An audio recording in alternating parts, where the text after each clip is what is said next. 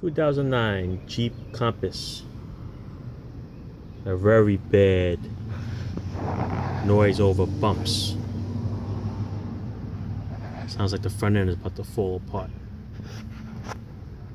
End up being front struts. The struts, you can see it got oil all over it. So the oil came out. Most likely the shaft inside. It's all messed up. So during the road test, it's compressing and it rattles. Another thing you could check with these struts, just bounce the car 2 or 3 times and let it go. It shouldn't rebound more than half of a bump. If it keeps bouncing like 1.5 times, then the struts are no good. But clearly, just by looking at it, you can see these are all worn out.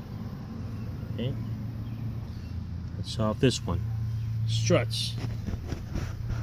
Enjoy.